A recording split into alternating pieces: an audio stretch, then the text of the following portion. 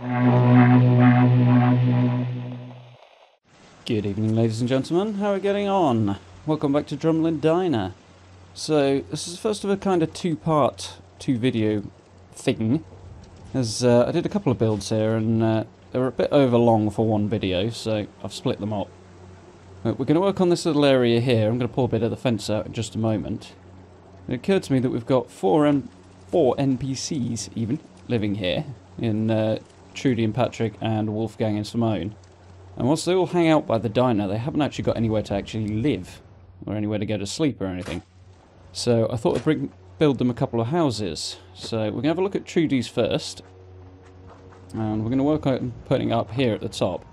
My feeling was that Wolfgang and Simone in particular are not really sort of permanently located here, although they sort of end up that way once you've resolved the situation peacefully, but they're kind of... Trudy I don't think would be that comfortable with having them right underfoot, so I've got them living outside the walls, but Trudy and Patrick are going to have their place more inside, or rather part of the wall, so that's what we're looking at.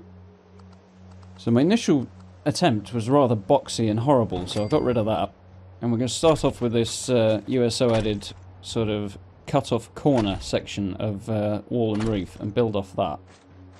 So an extra wall and roof here that we're just going to group select together, as unfortunately this piece we're standing on now doesn't actually snap, which is kind of inconvenient, but in a sense it gives us a bit more freedom as well.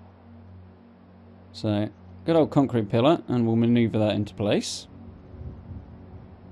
It's going to be a little cramped and hard to work around in here, but kind of works with the improvised vibe. Fits in with the wasteland. It's somewhat inspired by, if not directly, at least the spirit that Bethesda use when they're designing their buildings in the game. There's plenty of places you could find something at least sort of similar to this kind of a build. See, that second piece there snaps on okay. This one, once again, is going onto the main base piece, so that won't. This piece, incidentally, is the main body of the shack at County Crossing, one that the two farmers there live in. So it's added by USO, as I say, that provides us something a little different to work with. So we'll get this one into place. We have a slight build order issue here, in that, as you're about to see, once it's in place, because it's too close to the other pieces, I can't actually get these end pieces to snap on. So, pull them out. 1, 2, and we'll put it back again. As this is going to be part of the outer wall, as usual when I do this sort of thing, I've used solid back wall pieces rather than anything with a sort of balcony or window on it along the back of the building, which is where we're looking now. So not much light coming in from outside from that angle, but across the front there you can see I've used a more balcony styled piece. Slight bit of issue with it hitting the ground there, so we'll nudge the thing up. So I'm building it just down the hill outside of the main sort of Drumlin car park area. Just because building up on the top's getting a little difficult now with everything around there, and group selecting is a little awkward. I ended up catching the fences a few times with some of the other stuff I did that you'll see in the next part. But down here we've got plenty of room to work, and once this fiddly individual wants to go into place, there we go. We have a nice solid unit that we can just group select all together and put into place in one go. So we'll close up the gaps. Don't quite like the look of that one. That's going to be inside the settlement, so I thought I'd make it a little bit more open.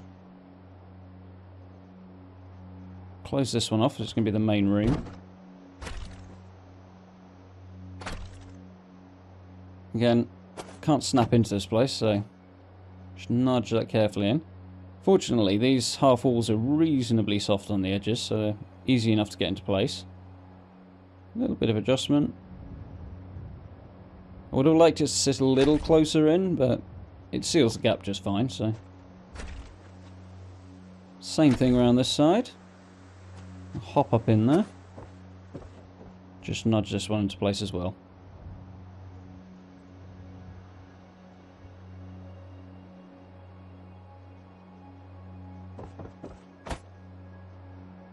A little bit temperamental, not quite high enough there, I don't think.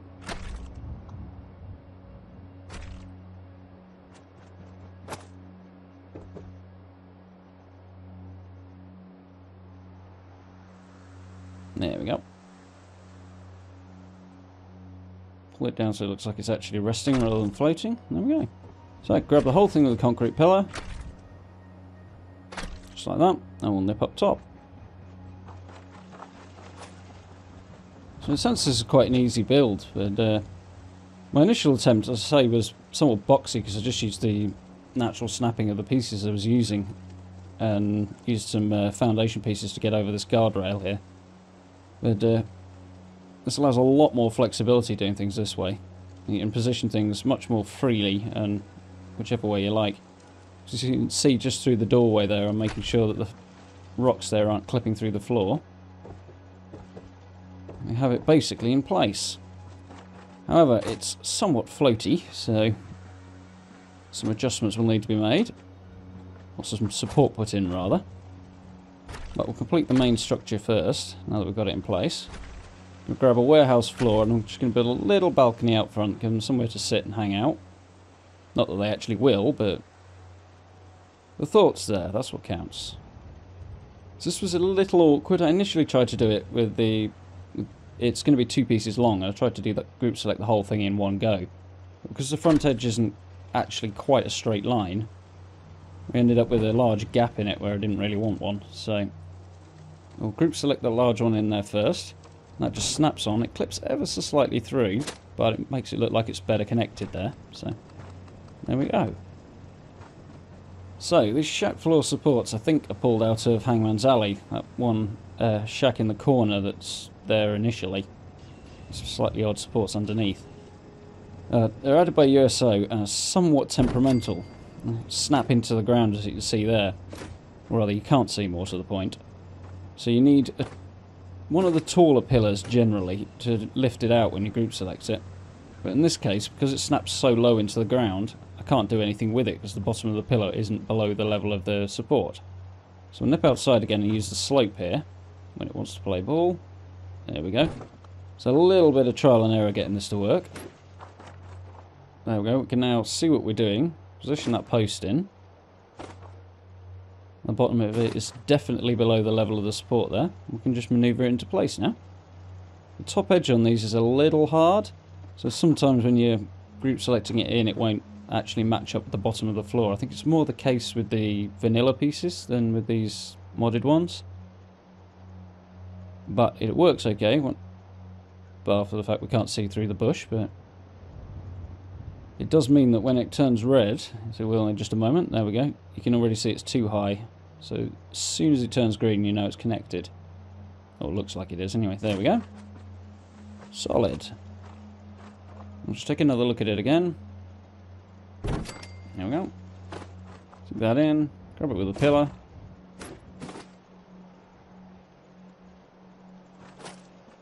And we'll move around the back. This is a bit awkward because these rocks are somewhat temperamental, particularly in the middle here, about where they'll allow the pillar to sink in.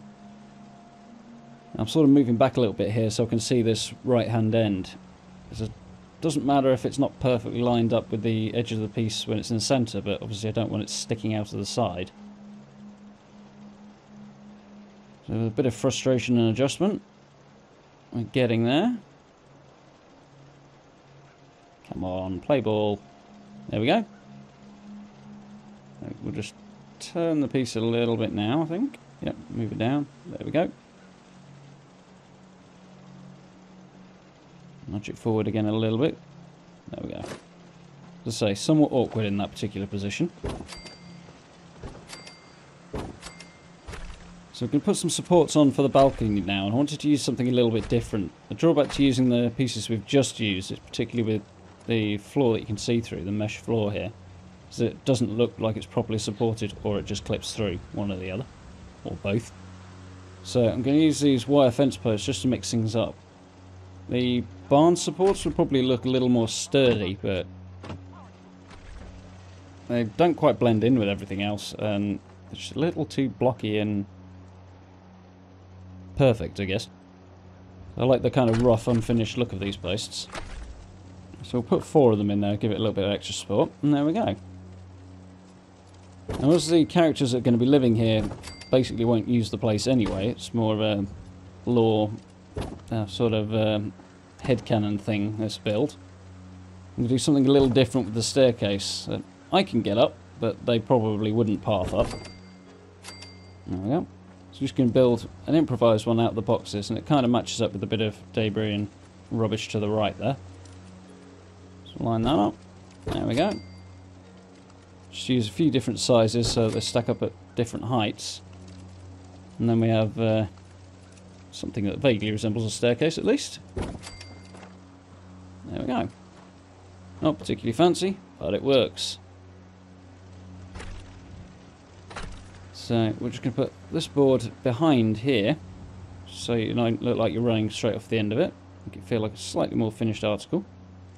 A little difficult to group select this in, so we've not got a lot of room to work with. Guardrail and the building getting in the way, but a little bit of trial and error and careful positioning of the pillar. There we go. Rough and ready. But it's in keeping with the rest of the staircase. So there we go.